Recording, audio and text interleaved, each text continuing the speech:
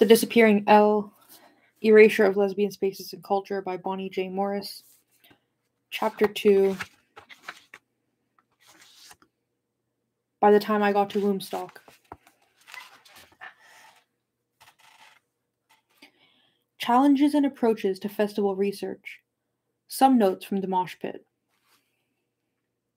Festival organizers and producers have not left behind an easily accessed or coherent paper trail for history detectives and anthropologists.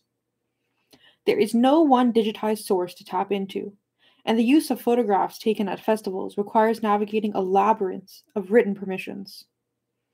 These conditions, though frustrating to the investigator, help remind us that during America's recent homophobic past, extraordinary measures had to be taken to protect the privacy and safety of any women attending a lesbian event.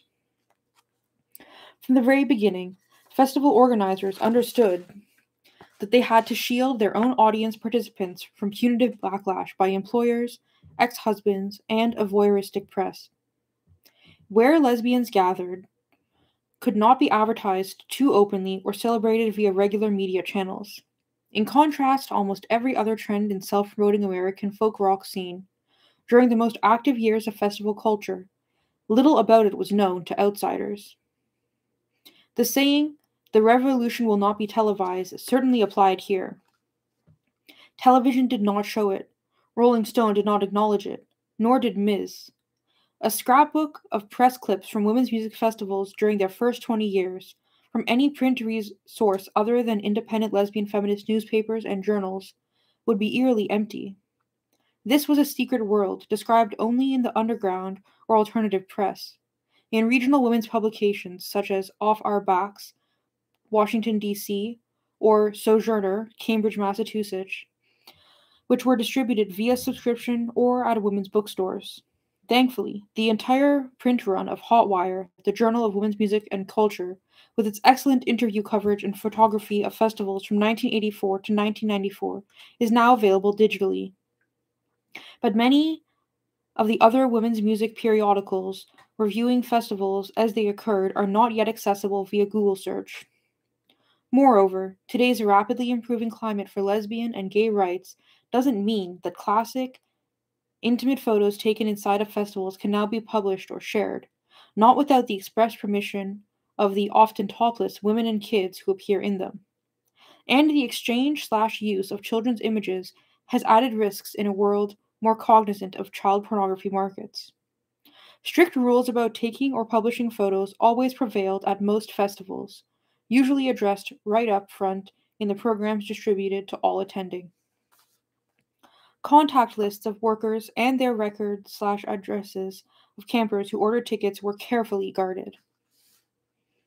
These would be common ethical and archival concerns for historians and any alternative subculture. What's so difficult for those wishing to archive this era is simply reconstructing the feeling of a large-scale, exuberant, clothing-optional event. The music is certainly available for research purposes. For instance, in the previous chapter, I argued that women's music movement itself, though culturally successful and personally empowering to 2 generations of lesbians, had been ignored or belittled by both mainstream rock historians and the emergent field of LGBT studies. Nonetheless, the recordings produced in that era remain in circulation as cultural products. They can be obtained, handled, and studied by any genuinely interested scholar or aging fan. Recorded music, the material of this grassroots political movement, is one legacy that can be physically archived, or, well aware of that possibility, many artists are now digitizing their original oeuvre. Festival performers, from Rhiannon to Judith Castleberry, are safely storing important albums and song sheets in university library archives, such as the Sophia Smith Collection at Smith College. Most of us still in possession of a tape player, readily available in 2016 at Goodwill outlets, garage sales, or on eBay, and of a pack of batteries, can play women's music tapes, transporting the sound of the lesbian music revolution where we go.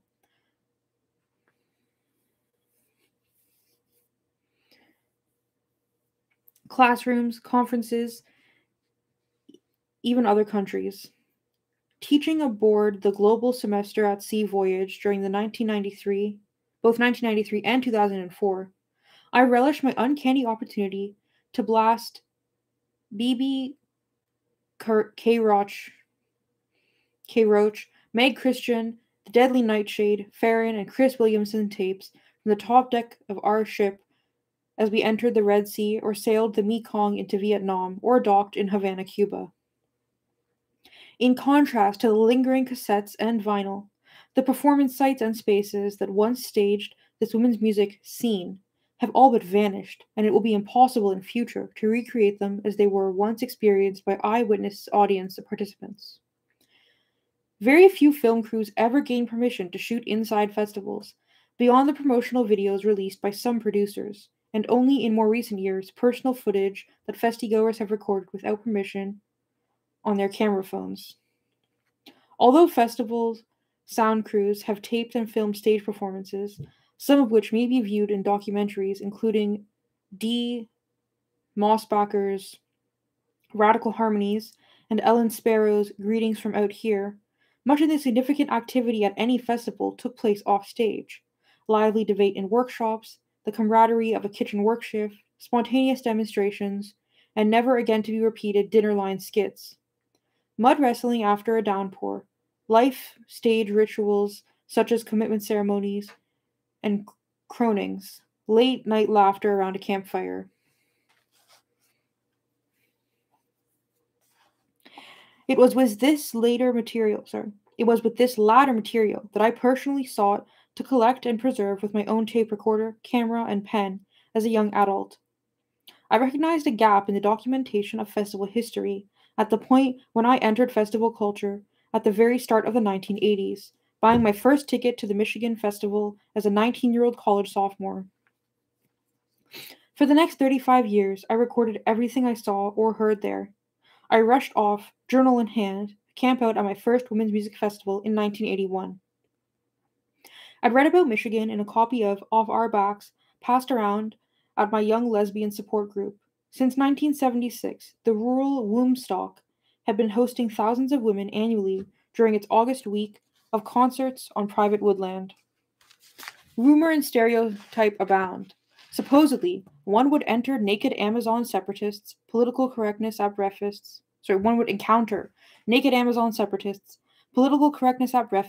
sex in the ferns, holistic mystery food served out of barrels, mandatory recycling work shifts, Perseid meteor showers, voyeuristic raccoons, and a meeting of a new girlfriend named Lynx or Oak, as well as the best soundstage and production values in Lesbian Nation.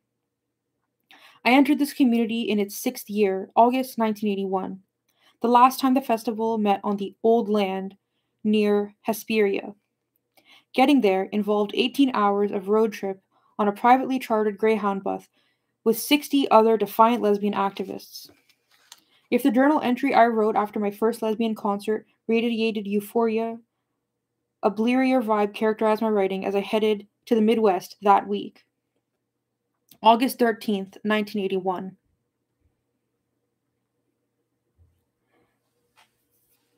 This Greyhound bus is beginning to stink, and everyone is a couple but me, and I had to take one single seat in the back by the tiny bathroom.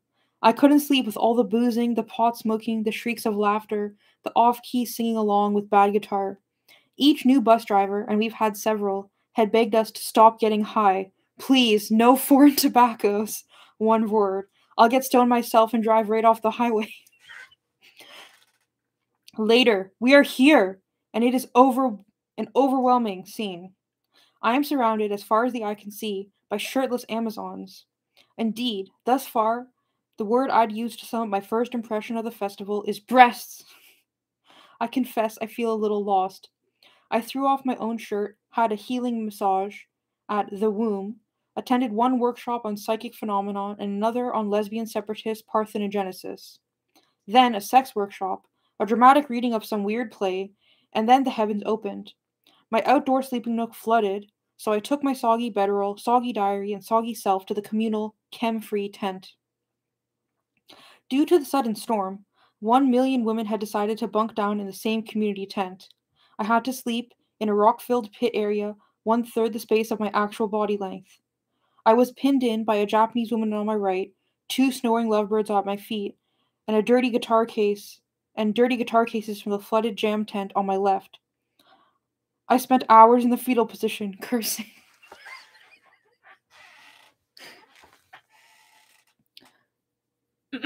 True to the era, within one day I caught the spirit again. Now I'm really at home here, thrilled to be in a place without mirrors, men, or sexism. I feel Amazon-esque as I wander, naked, aware of my muscle and backskin. Yesterday my feet felt tender on the cricket-covered ground, but today I run swiftly over the soft hills. I love the tahini and watermelon on my tin plate. My breasts are burnt, my feet are caked in mud, I am dirtier, grimier, and slopperier than I've been in the 2 years since high school, yet I love how I feel. Our glamour is really from within. How can I have lived all these years without the joy of going shirtless? It feels so natural. Seeing the breasts of all these women adds new qualities to their faces. This is my life choice. I have been silent because so much of what I feel has already been expressed so eloquently by others before me in this movement. But I want to capture it all, for it has captured me.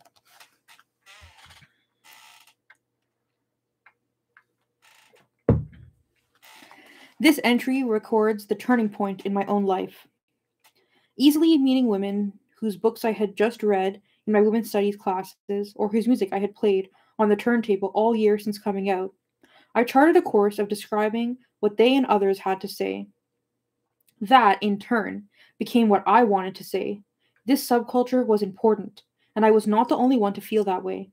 Around me were the collected movers and shakers, agitators and theorists of the lesbian body politic. So I listened and scrawled. I took notes in food lines, during water breaks on my kitchen work shift, my flashlight in my moldy sleeping bag at night. I wrote faster and faster when intense musician Farron strummed her guitar on stage, and I slowed as Meg Christian sang soulful southern ballads.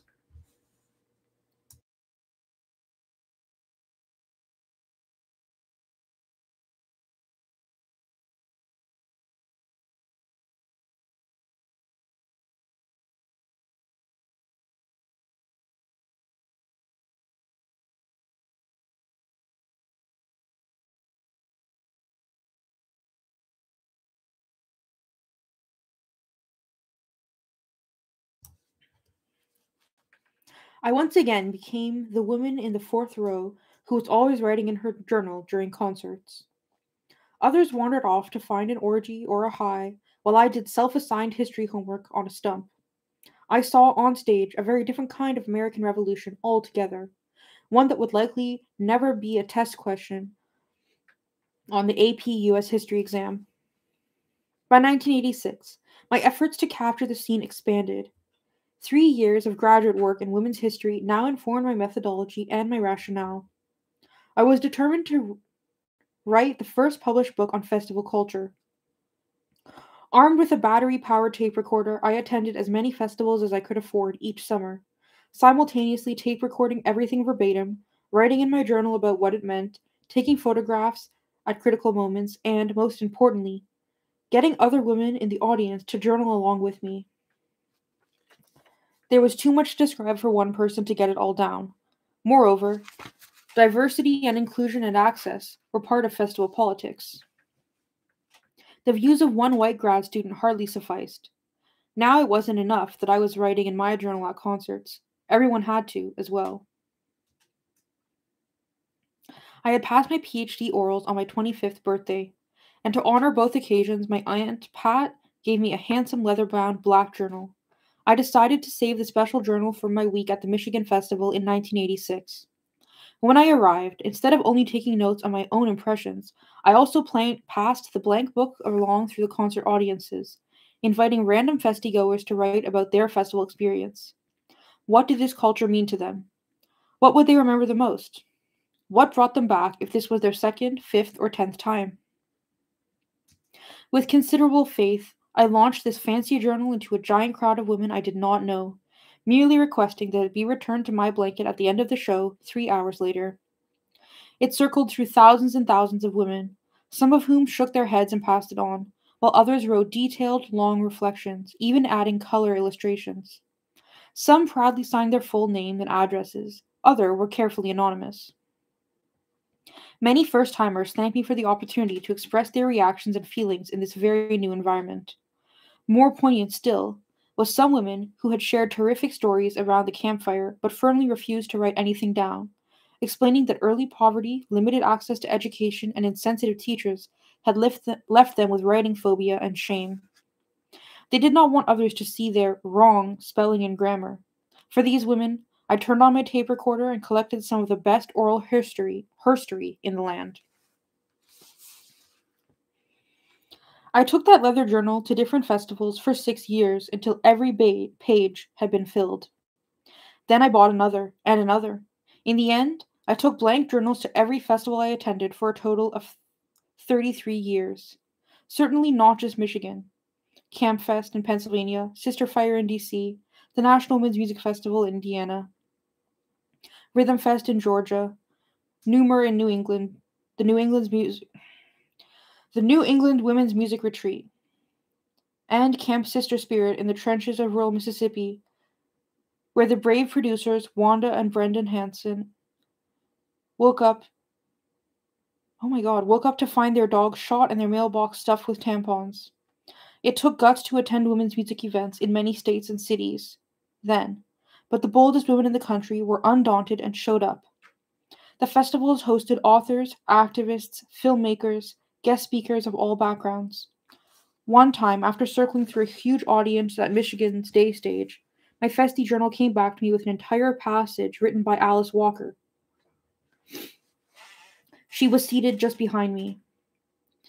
In creating longitudinal festival journals before women had computers, blogs, Twitter, or Facebook, I ended up with an archive of how self-worth developed in a marginalized community. At the start of the 1980s, gay and lesbian Americans were still citizens without rights, felons vulnerable to the random application of state sodomy laws. These laws were upheld by the Supreme Court's Bowers v. Hardwick decision in 1986. The same summer, I began group journaling at fests. Many lesbian mothers had already lost their kids to ugly custody battles. Others lost their jobs or their housing. My own girlfriend in 1986 was a single mother, unceremoniously evicted from her apartment along with her 5-year-old son in the middle of an upstate New York winter when their landlady complained about the kinds of friends they attracted. I knew more women than I could count who were survivors of rape, street harassment, workplace harassment. Yet at festivals, as women wrote to me over and over, they felt safe. They could walk freely at night unafraid. They understood that their lives, beliefs, and primary relationships had value. During that 1 week or two each summer, that annual semicolon of dignity, they recharged with the fresh onslaught of challenges to come in the new year. Festivals also offered them glimpses of how society could be. As one woman wrote, quote, "Each year I am reminded of what I need to know to live a woman-centered life, and I take that knowledge back home and attempt to maintain this centeredness for 51 weeks until I can return to be nourished again." End quote. What the women's music contributed to two generations of women was much, much more than guitar chords, as these excerpts, written at a variety of festivals over the span of 30 years, reveal.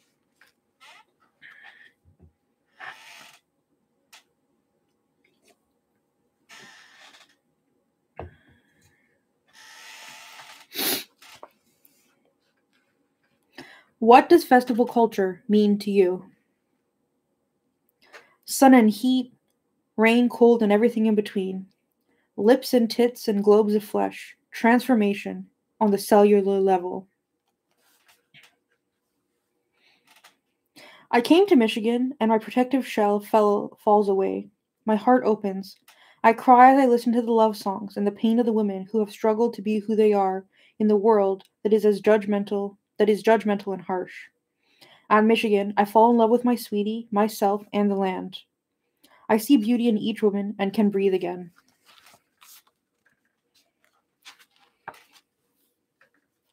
This is my 5th time at Michigan, my first as a family. My partner and I adopted sisters aged 4 and 9. To see them bloom this past week, confidence and willingness to try new things, it's been so incredible. For me alone, a sense of self-acceptance and calmness. I feel nowhere else. It is the best.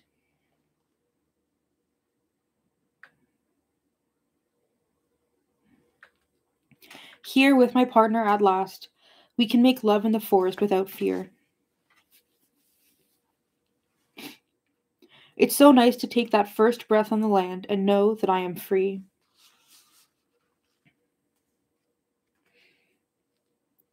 This is the most spiritual place I have ever been. My shul, synagogue, is familiar, but not always comfortable. I have always felt most at home in the woods. Here, there are woods, women, and a place providing cultural familiarity and feminist spirituality. I am in love. To have our individuality supported and mirrored back to us is just beautiful. Here, my body is beautiful, my self definition is sustained, and I am reminded how important it is to fight for a real world so liberating, so supportive and safe, peace and power.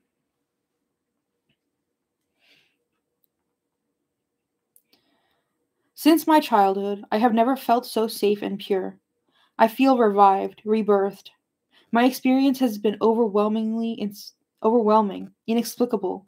I have found myself speechless, moved to tears, greatly touched throughout my stay.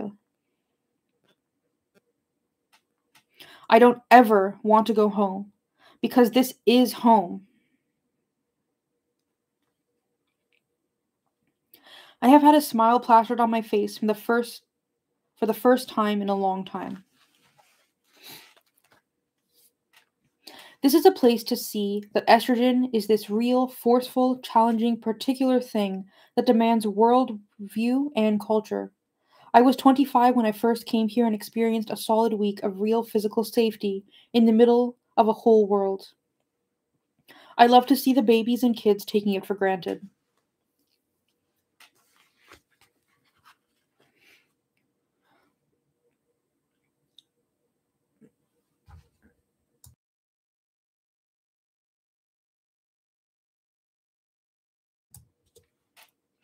Gretchen, performer Gretchen Phillips, coached us all on dehydration during the heat wave.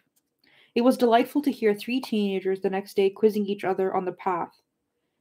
Have you been drinking enough water? And when did you last pee? Women's music festivals are about loud sex in nearby tents and community conflict.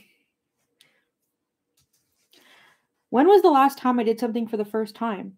At this festival, I showered with friends in the open while entertained by live music. Crowd surfed, made love in the forest, learned about American culture, and worked topless.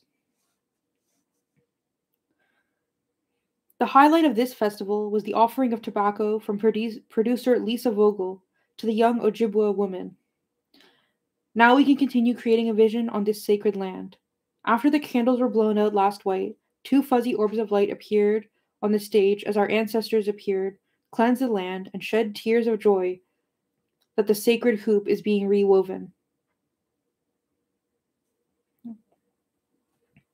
Luscious, earthy, wild, on the edge, pushing me beyond the edges of my fear, mother red and white oak, sister poplars swaying, sandy, dank, ferny ground. You bring me back every year from Minnesota.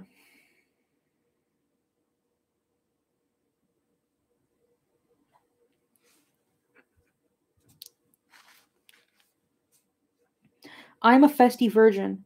Walking in the woods at 2 a.m. and not worrying about being harassed. What a feeling. I am from Oakland.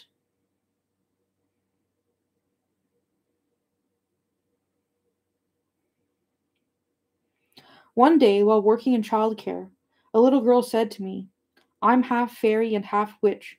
My moms are both witches. I asked her if she had planned to study her heritage in the future, and she said, I don't need to study. I already know everything I need to know.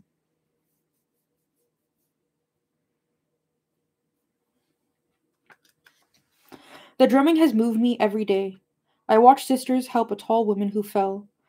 I watched young, middle, and elder age women being free and strong. I came here to see my daughter, who has been gone a long time. It is the perfect place to get away from distracting, destructive society and just hold her and love her. And thank you for giving me the chance to put my emotions down in writing. Here, there are women with mastectomies proudly showing their scars. I never really knew a home before here. How I wish I could bottle this energy, love, and spirit and give it away to those who needed it out here. Having charged my own batteries for another year, I must do the best I can to help my outside community.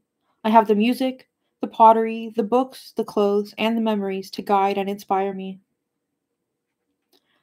The canopy of green covers our campsite of 17 years. The pulse of drumming interweaves with the voices of a woman's song circle, the laughter of newly known neighbors, all underscored by the chug of a tractor pulling women and children across the land. A palette of sounds, creating a sense of home.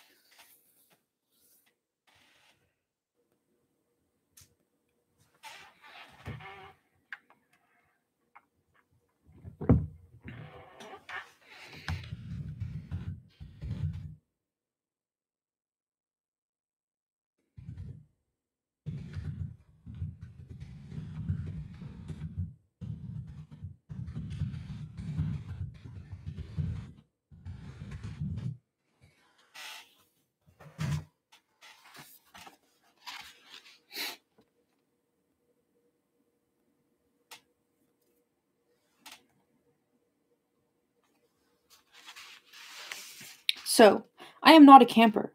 The first time I came to Michigan, I rented an RV, but just the first time. And now that's 16 years ago. See, I was walking through the woods late at night all those years ago when I realized I felt safe for the first time in my life. On my walk this morning, I overheard a mother explaining to her 5-year-old child why we have different skin colors. She pointed to a leaf, asked her daughter to touch a different one, said that they live side by side in beautiful harmony, and we should too. She then touched her heart with her hand, looked at the little girl, and said, "It's what's inside that counts."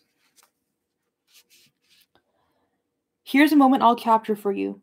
4:45 p.m. on Saturday, acoustic stage, watching dragonflies dart through the air. I'm looking for a spot that's going to be shady for the next 2 hours.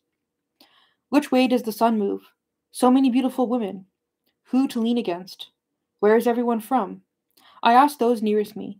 Texas, Maine, LA, Winnipeg, New Zealand, Germany, Australia. Gee, no one from Antarctica?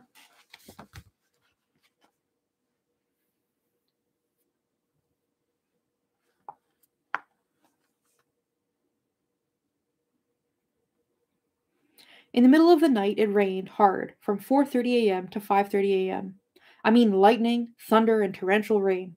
I lay in my secure, warm tent, cuddled up with my remarkable, sweet partner of 17 years, thinking that if my life ended in that moment, I had all I needed. The best show was not on stage this year. It was the women in wheelchairs having scooter races, and I was honored to be a member of the pit crew.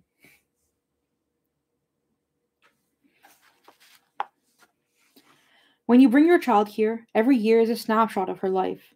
This was the year I watched my little girl bloom into a lovely young lady. Thank you for asking me to frame that moment.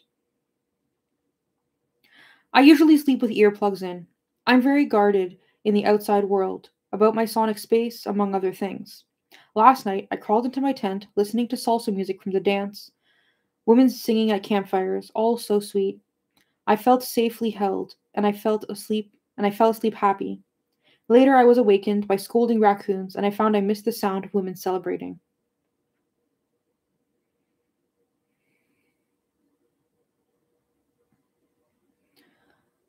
Stars decorated the sky as I walked to the shower. Then I saw her. She smiled at me and said hello. Topless with one breast. This exception needs to be seen every day, topless without a breast. Where are the one-breasted fashions in our world? The celebration of I'm still here.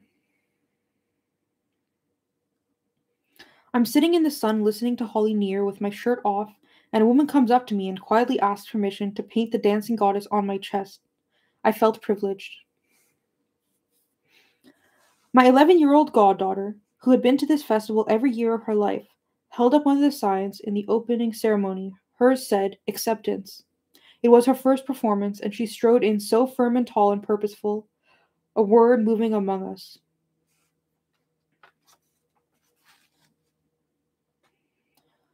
I watched my daughter and her girlfriend cuddling together on a blanket at the night stage. The sun was still bright overhead, and I felt such bliss looking at them, to know that my daughter has all of this, a place for her. So glad. My 16-year-old foster daughter has only been with us for 1 month. She threw her hands up at the sky and shouted about how at home she felt. Watching her, wearing brightly colored wings, flitting about, was my favorite moment. I'm laying at the very back of the night stage field, in sweatpants, eating chips, looking up, listening to music, cuddling my partner, and joking and laughing loudly about our relationship. We can do all of these things, not fearing that we'll be accosted or humiliated. Throughout the week, I'm gaining more confidence in the possibility of growth and change, both for me and for everyone in this community.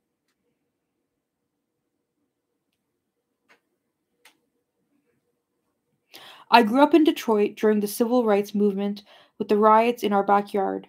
Finding sacred women's land in the rural northwestern Michigan is a true homecoming.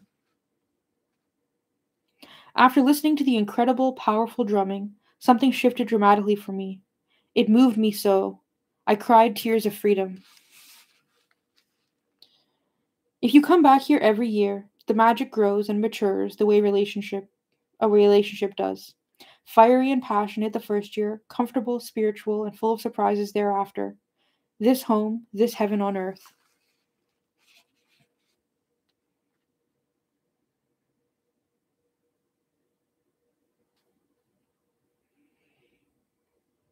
During the final song, I came unglued, leaving my skin itself.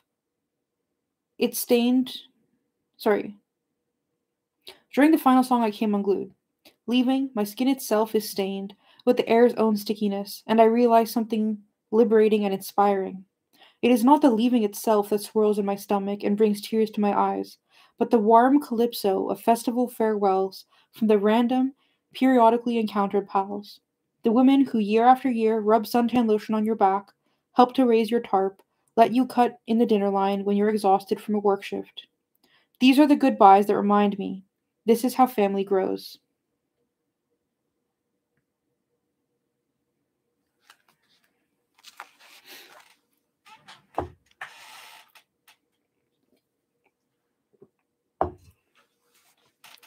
These writings formed a river of life I drank from again and again as I considered how best to understand and archive this cultural location, which we all knew would be taken away from us at any moment by the local vandals, homophobic sheriffs, or unflattering investigative journalists. What is precious and sustaining to one's self defined family is not always valued by others. This reality hit me hard in the summer of 1991 when I was robbed. A festigoer filled that very last page in my long enduring first journal as I packed up and left for the Michigan Festival that August, and I flew home. No more chartered buses. No more chartered buses. Eager to read through the final pages.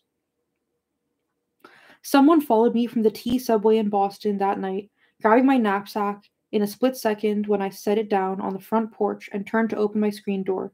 In that 1 second, I lost 6 years of passing a journal through crowds of 7,000 women.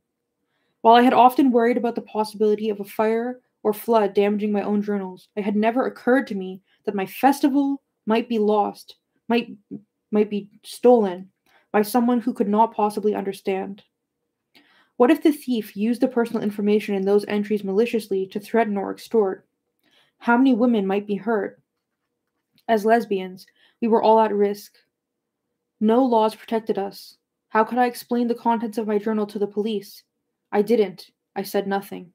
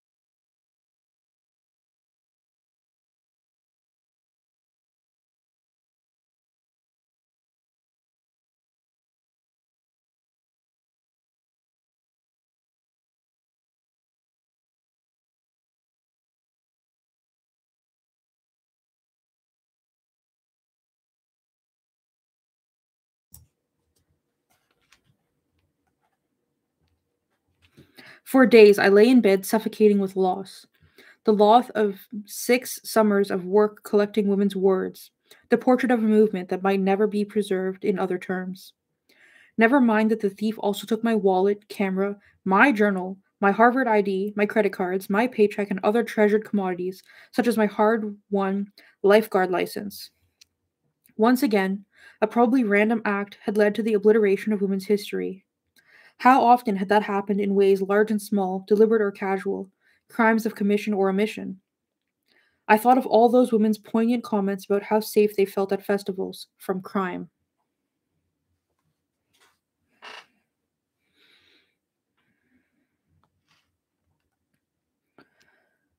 2 days later, the phone rang. It was a woman's voice. Hello, I don't know you. Maybe you lost your knapsack? She began hesitantly. But somebody threw a bag under my porch and there's a notebook with your phone number on it. He kept everything replaceable, this thief, and he left both my journal and the festival journal somewhere safe and dry close by. I ended up thanking him over and over in my head. I got 6 years of women's writings back. After this experience, I was a woman on fire, usually taking 2 or even 3 journals to every festival and participating in 5 or 6 festivals annually as they began to stretch from Easter to past Labor Day. I gave up being a festi goer and became a worker in order to have access to the interesting world backstage and to collect women's words from a wider range of festival roles. I worked as an MC, a workshop coordinator, a guest lecturer, an archivist, a backup singer.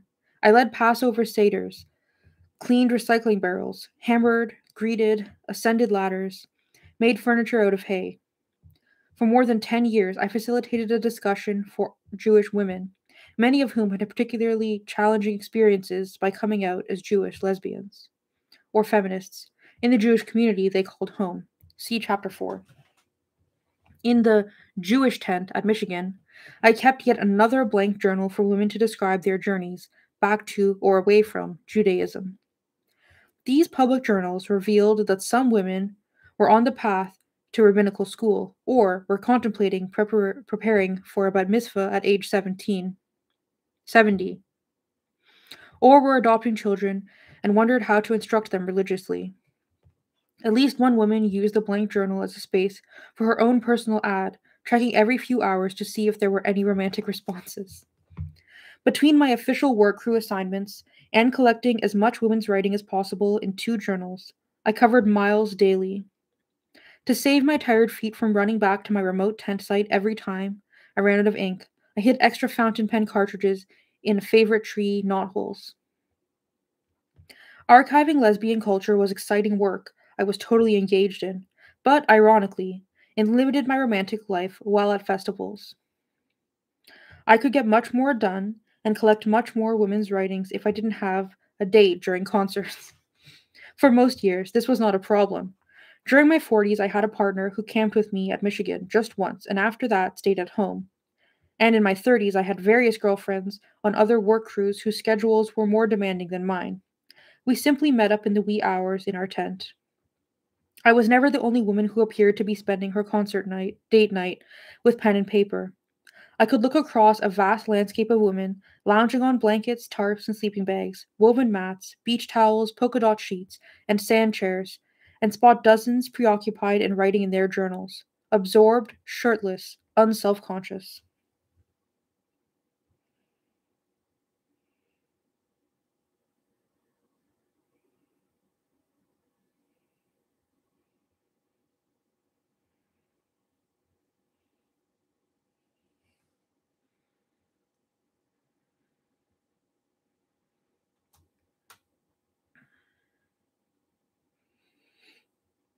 Public writing was everywhere. There were even love note bulletin boards in strategic places at Michigan, where women left one another letters and poems, some writing on round paper plates. Work crew coordinators, who often had to leave messages or instructions for others, usually wore their notebooks, often just stapled together sheets of recycled paper around their necks. Flyers, notes, and hand drawn ads for women crafts adorned every inch of the ubiquitous porta-janes which collectively functioned as the town crier for events and issues. Although I did long to salvage and record those public writings too, one year my job assignment included depostering the rented stalls. I let my Waterloo I met my Waterloo in the achieving of wilted bathroom wall literature. Journaling workshops were embedded in festival culture. Kay Lee Hannigan was one popular presenter. Several comedians gained fame on the festival circuit, joked about this penchant for diaries in our community. Leah Delaria, who later performed on Broadway and in television's Orange is the New Black series, expressed her bewilderment that some women went to the festival dances, met other women they were attracted to, and danced with them. Quote, and then? And then she just goes back to her tent and writes about it in her journal. End quote. Lugging my own diary through the woods, losing fountain pens down gopher holes, at various festivals, I still found time to describe my own experiences. Partying with rock stars, leaping off the stage, mud wrestling after a sudden storm, being the self appointed note taker at our own work crew wrap up meeting, and then the long drive home and re entry with wet laundry afterward.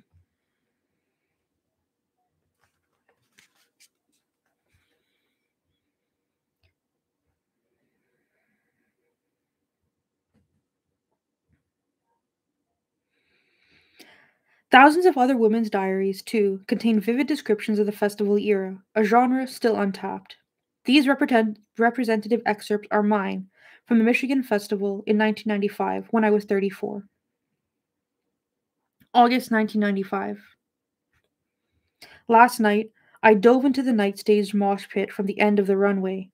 I was sitting by the mosh pit area talking with Kay Hagan, and we agreed that nothing in Western or American education prepares girls to ask for writing time in their adult lives as women.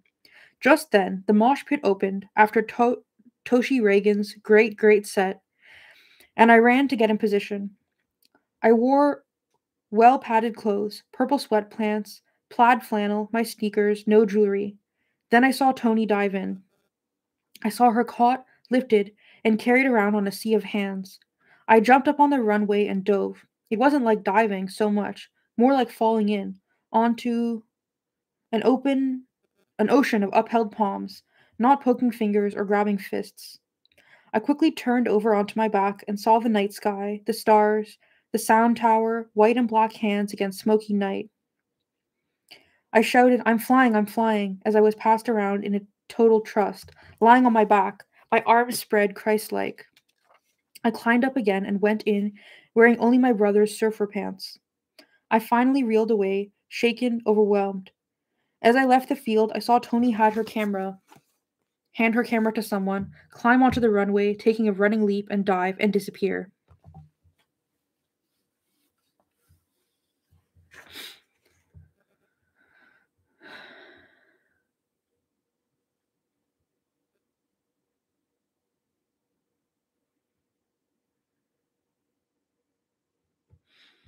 Now, 8:55 p.m. the next day. For the record, I am in the front row, and a woman has just parachuted out of the sky into the night stage audience. This is the it moment which follows the other it moments of human experience. Today alone, I have officiated as a rabbi at Shabbat services and an actual bat mitzvah in the woods, danced in the rain, laid under a tree, and let ants crawl all over me. Just now, the whole audience is smiling, relaxing, smiling.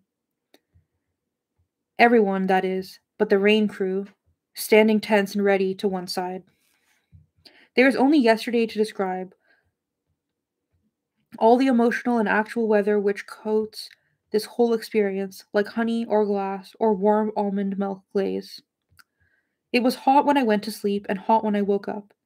Everyone spritzing themselves with water or soaking their head under a faucet or guzzling water, ice cream, and watermelon. Scout walked around shouting, "Get your ice cream raffle tickets here." Oh no, ice cold raffle tickets here. There are sweaty skins, backs, necks, faces glistening everywhere. Showers fail to quell the sense of fungus growing on one's clothes. Then the cloud burst and flooded tents. Now this, the last day, was every woman pulling the majority of her tent's contents out onto the bushes and trees limbs to dry, while the land crew walked through, wringing their hands beseechingly, "No, please don't drape things on tree branches." Women are hugging goodbye and exchanging addresses, and now the transition to the outside world mounts. Tony has 60 inches of mail waiting for her in Chicago. I don't know if my car will start, or where I left my keys. There is a spectrum of objects and anxieties between here and there.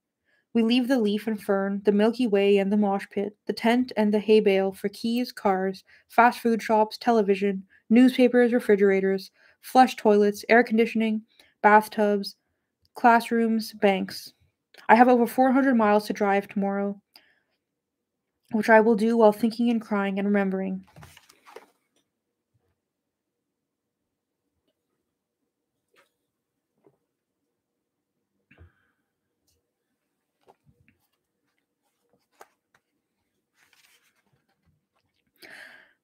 Last night, storm clouds moved in quickly. We all rushed to zip up our tents, but I stayed out in the storm to watch women mud wrestle. Producer Lisa Vogel was dragged into the slop by several performers. A fantastic jam impromptu began when Vicky Randall, Linda Tillery, and Annette Aguilera, everyone from the work crews was dancing nude, covered in mud. Wine bottles and beer passed around, one interpreter and her lover getting in on the right in the open field, several couples on the runway, four women in the sound tower, voguing. In the middle of the orgy, though, I went into the garbage to rescue old set lists and other archival material that had been thrown away. Final community meeting, 10 a.m., all crews reporting. Inventory says the festival used 37,200 feet of twine this year. The Belly Bowl, where festival workers ate their meals, served 10,000 cups of coffee, 24,000 cold drinks, washed 20,000 pieces of silverware, 4,000 bagels, 1,000 boxes of cereal, 800 loaves of bread, 15,000 pounds of fruit, 20 gallons of milk, 1,250 pounds of rice. 250 chairs had been cleaned up after the mud fights. Massage tent gave 80 massages each day. Night stage. There were 150 performers this year. Porta Jane. There were 242 toilets rented out for the land. 100 were set up on one day. Of 9 women uh, of 9 women on last year's work crew, 7 returned. This was the first time we had a crew returnees. I was shocked, and we only had one code brown. Yeah, they went into the Jane to suck it out, but their equipment was set on blow.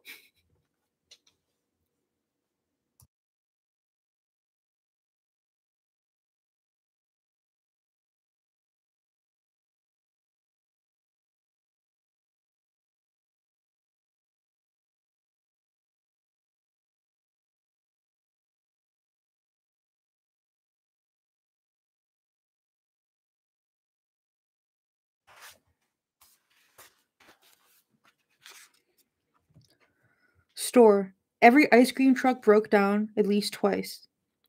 Interpreting services. There are over 70 deaf women this year. Sprouts. Cared for 75 toddlers. They need a mom support area. Photography. Tony shot 2,163 frames this year. She talks about the importance of our cultural artifacts. Lisa Vogel, producer. There were 7,551 festi-goers, the best festival I ever had, and I appreciate deeply the level of cooperation. It feels like a rebirth, a decision of how we all want to be together, and I love everybody. Community discussion. Smoking.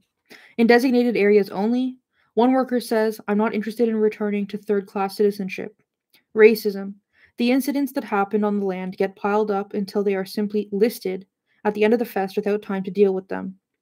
How do we have sanctions for racist acts on the land while still giving uneducated white women room to grow and learn? One worker says, safe space here is a myth.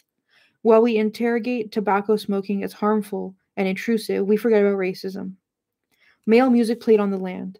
Several workers' dances used men's tapes this year. One worker expresses concerns that whole genres are being shut out. Example, hip-hop, which relies on sampling.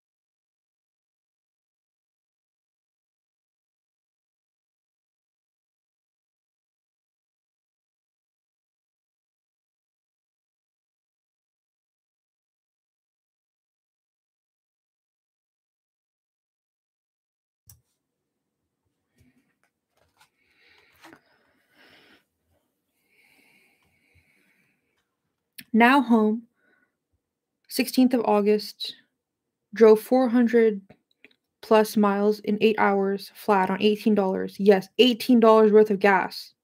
Arrived in 100-degree heat.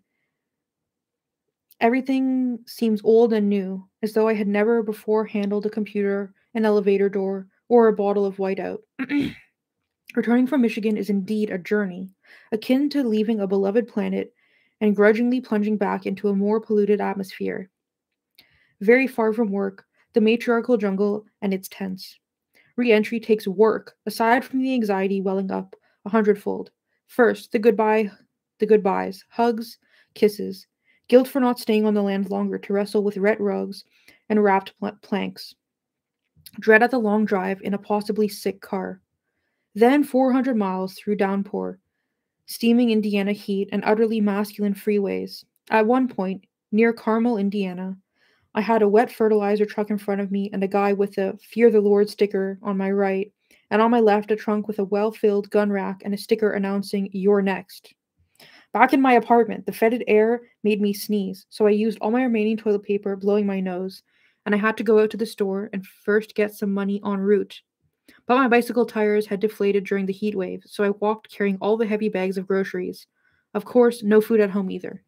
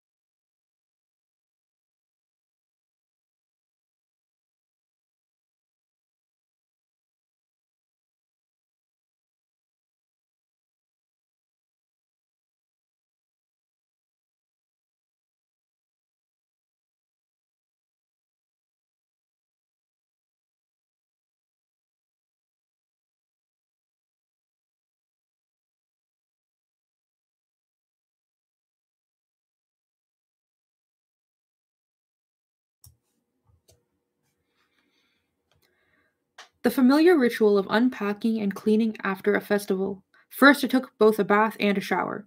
Then, yet another shower to hand wash my knapsack, my rain poncho, and my new non color fast tie dye underwear, my nylon toiletry case. 2 loads of laundry downstairs, with unspeakable things floating up out of the lint filter leaves, insect bodies, spider legs, and the effluvia of nature. Both of my mosh pit shirts will have to be bleached. I used a nail brush on my necklace chain, which had actually rusted, and then rubbed Lexol over my black leather jacket, which was still growing live mold. My leaking fountain pens, sandy suitcase, muddy shoes, and sticky shot glasses were all cared for in short order. Then on to the drugstore to drop off all 4 rolls of film, onto the post office to pay bills, and then all of this to get quarters for the churning laundry at home. Take out the garbage, clean under the sink where a giant spider had spun her web in my absence, blow my nose some more, hang the hand laundry out to dry, search the entire parking lot for the coolant cap that fell off my car. My right eye is swollen. When did that happen? Untangle and put away all the jewelry, file the mail pile. An hour on the phone making inquiries about flights to Mimi Bakweska's recording session in Missouri.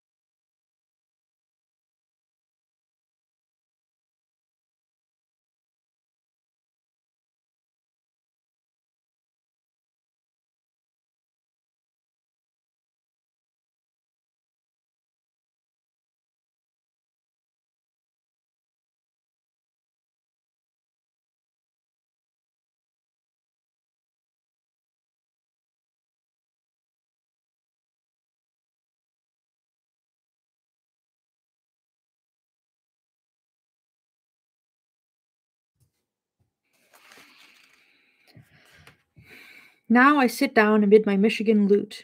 Set lists to archive, a new festy journal filled with women's comments, and I pour myself an iced coffee and burn incense to put on the women's music CDs I just acquired. I have all evening to write if I wish, yet for an instant I turn on the television and the news is revolting. France testing nuclear bombs, more women raped in Bosnia, police caught in racist mischief at their annual roundup. I laugh once again at those who accuse feminist culture of narrowness. How about width, of integrity? Except for some unavoidable heat exhaustion, 8,250 women of all races, festigoers plus workers plus performers, just lived in harmony for a week, without weapons.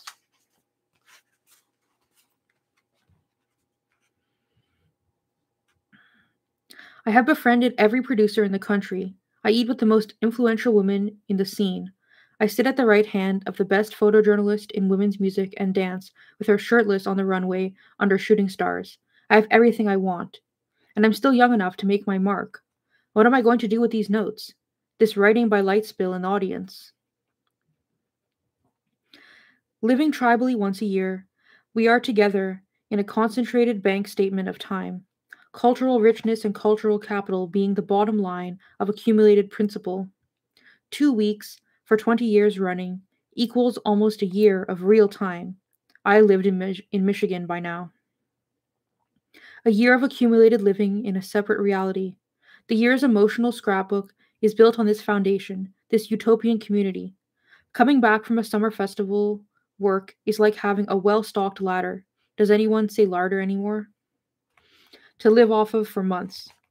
The food groups of memory are each vital and nutritious: love, politics, spirituality, humor, matriarchal creativity, the great delicacies to dine from all winter long. I have only begun to stockpile, to inherit this knowledge. I am, in my 30s, a sponge.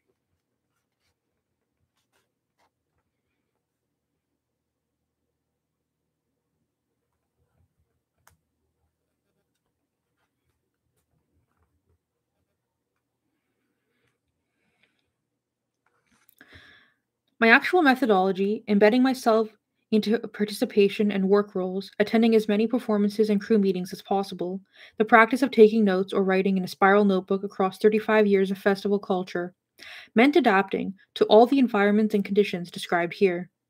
The National Women's Music Festival met at air conditioned college campuses in the Midwest, and Campfest housed women in bunk bed cabins of a rented private summer camp with picnic tables and cozy Adirondack chairs. But the Michigan Festival intentionally built no permanent structures on its hundreds of acres of forest other than, controversial even at the time, two paved pathway loops to accommodate women with wheelchairs and baby strollers. We were out in the elements, more or less night and day. In the best of weather years, and most years saw either a heat wave or a series of thunderstorms or both, the damp air saturated notebook paper. Many were my efforts to trick Mother Nature by carrying my journal in a plastic bag. All my festival journals are held together in some place with duct tape. Most contain ferns and a swatted insect or two, useful to Jurassic Park style scientists looking to reconstitute lost species through mosquito blood. I rode as fast as possible in the dark, on an anthill, by flashlight at campfires, with mosquito swollen hands, with knuckles and fingers bruised from hammering.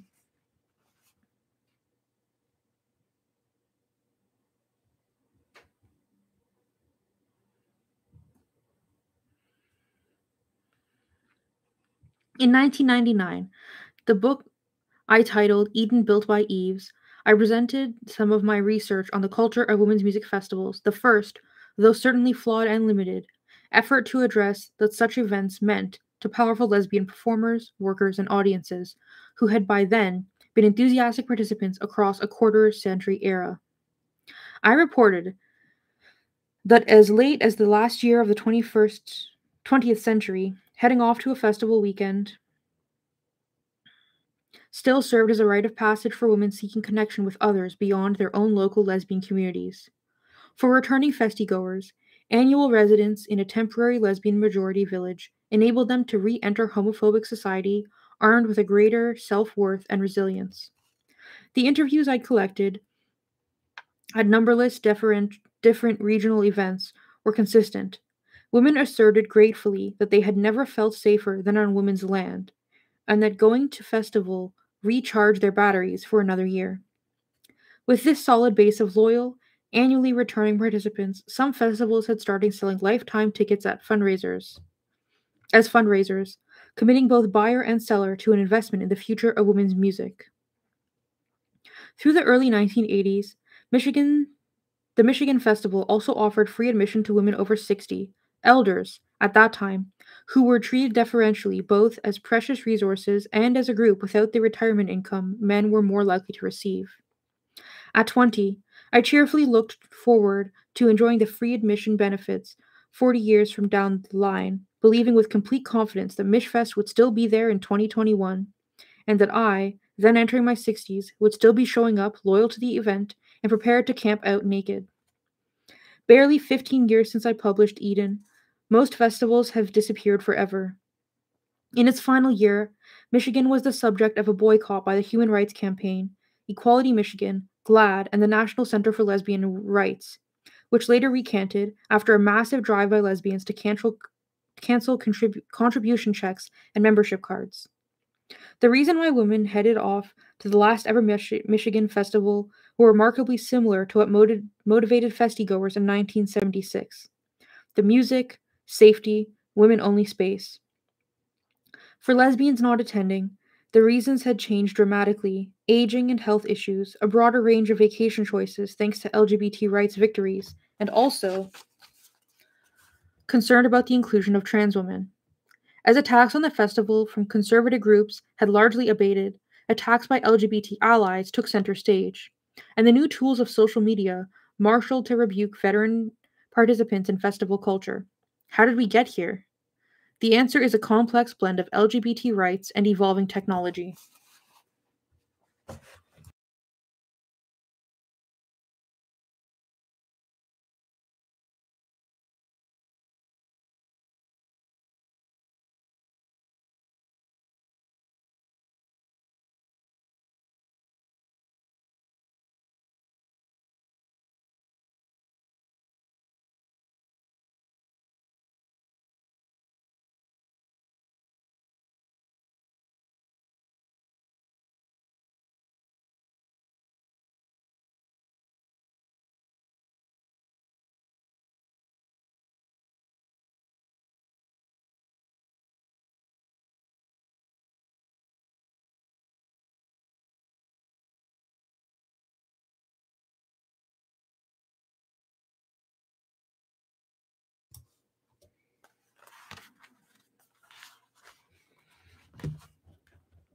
In the 1990s melted into a new century marked by dramatic changes in communication. Women began taking laptop computers to festivals. At Michigan, bewildering new concerns came up in community meetings. Women who sought to keep the rural camping experience as natural as possible hated the sounds of keyboard typing and electronic media beeps now echoing through the forest's early hours. Others confronted the problems of campers who demanded to plug in and recharge personal computers during a festival week when there were barely enough outlets maintained by one heroic electrician for coffee pots and light bulbs. The already overburdened grid had to serve as a reliable lifeline for women with disabilities, whose priorities in a camping situation included recharging their wheelchairs, refrigerating medications, and storing oxygen tanks. Privacy and propriety issues, too, emerged as the advent of mobile phones with built in video recorders and texting capabilities made amateur archivists out of everyone. A challenge to the Michigan Festival in particular was how to regulate thousands of women now taking concert photos and then sending them out into the universe via social media in blithe disregard of privacy guidelines that had been developed over decades. On stage performances could be downloaded and shared so easily, including footage of topless women or nude children dancing in the audience. Festivals had always been protective of attendees' privacy and artists' control of their music as a commodity.